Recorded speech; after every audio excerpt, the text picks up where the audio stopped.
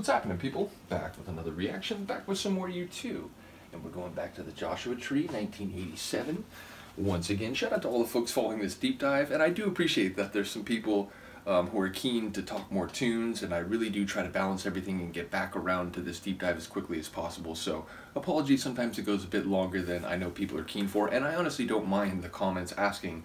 Again, as long as they're polite, and I hope that when I do reply such that, you know, it's going to be a few more days, I appreciate the patience. I am very sympathetic to the idea that it just means people are ready to talk more U2 tracks, so shout out to all of you. The next tune on the Joshua Tree is Running to Stand Still. It's obviously oxymoronical, contradictory.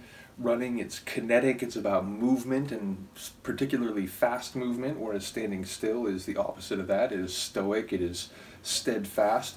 I wonder if we're speaking in figurative terms, such that trying to make a great deal of progress, but perhaps doing so in a way that is short-sighted or not fully considered, could lead to stagnation or problems.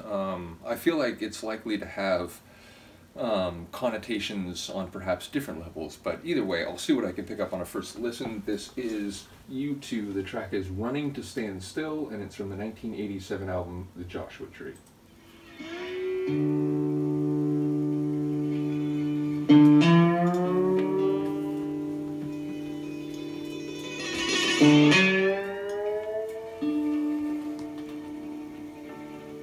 It's like music down in Cajun country or something. So she woke up from where she was, lying still, said, I gotta do something about where we're going.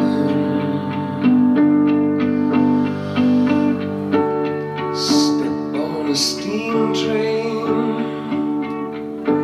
step out of the driving rain, maybe run from the darkness in the night,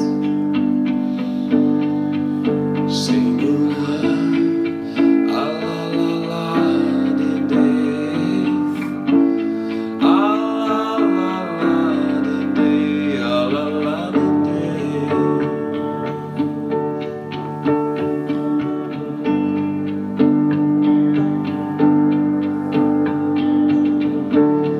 Sweet the sin, bitter the taste in my mouth. I see 7 towers, but I only see one way out. You gotta cry without weeping, talk without speaking, scream without raising your voice. You know I took the poison from the poison stream, then I floated out of here. Singing, ah la la la de day, ah la la la de day, ah la la de day.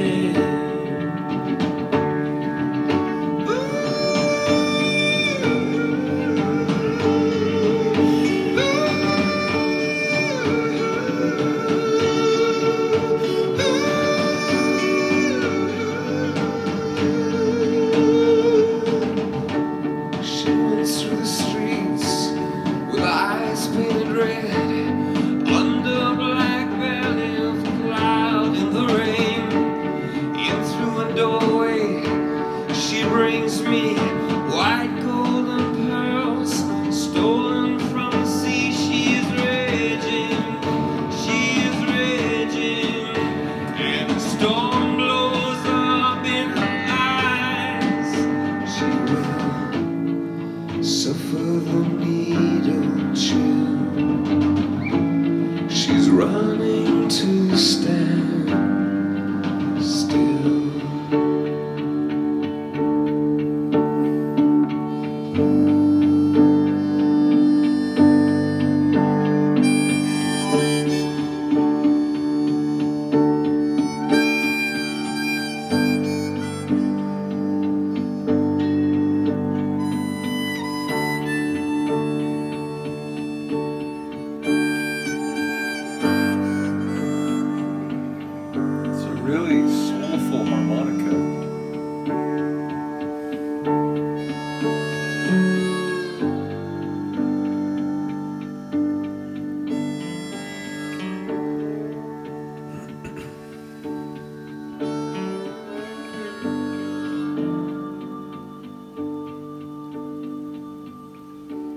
really sweet tune.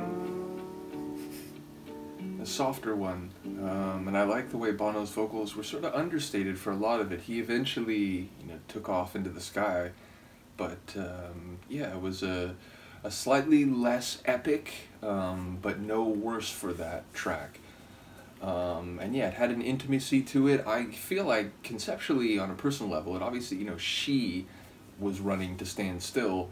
I feel like maybe the hypothetical scenario I thought about in advance is maybe backward. It might be the idea that you're engaged in a lot of effort and energy with a plan to find something that fits where you can be and, find yourself. Now, I have no doubt it's either not that entirely, or even if there's any relevance there, I'm guessing it's more complicated, because there were a number of lines that I heard in part but wasn't quite sure of, and there were a lot of references to colors and like the black clouds, and what was it, the white pearls from the sea, which is, what was it, storming or raging. So there's a lot of moving parts and a lot going on thematically, which I did not catch in total. So what's the plan? You're sort of like half out of the lap here. Yeah, I think we are going to transition. Don't pull that off. That'll be less than savory. But yeah, as I said, a really interesting tune thematically, even if I don't know where all the lyrics or how they all piece together. And yeah, an interesting counterpoint, I suppose, to the more soaring and dramatic. I will say though, like, it was soft and intimate, but the drums, they're the backbone of the tune. They had this steady building quality, and certainly in the final half, or the second half, or the final third maybe, they took on a more robust, intense level within the track. So yeah, it wasn't entirely devoid of punch or energy, but overall, compared to some of the tracks so far, it had a smaller feel, but again, not in a bad way, just in a, let's walk down a different lane for this tune sonically. Yeah, so I'll look forward to hearing people's comments. Once again, I do appreciate the patience. I will keep going through U2. Again, I'm not going anywhere. My plan is to go through the whole catalog, and it might be a little bit down the road because I'm trying to go through music videos from some of the bands I've been deep diving on the longest. And obviously U2, it started a little bit later than some, Depeche Mode, Duran, Eurythmics, Erasure, and so on. But at some point I will begin going through a parallel journey of their music videos, and as I've been doing with all those reactions, they'll go over to Patreon first for a few days for members only, then after a few days they'll go public, and then maybe a day or so after that I will try to put them on YouTube, which I say because more than my audio reactions, the video reactions have been very like 50-50, like some get up, some don't, and the ratio is about half, whereas audio reactions, it's 1 in 25 or 1 in 50, 1 in 100 or something that gets blocked, and it's really only the same artist every time. Like Prince always gets blocked. But yeah, the point is, we'll see how many of them can get up here to YouTube, but regardless, at some point, a few days after I post them, they'll go public on Patreon. So again, a little bit down the road for the YouTube music videos, but they are coming. So I appreciate the patience. We'll be back with another one soon, and let me know what you think of this. Peace.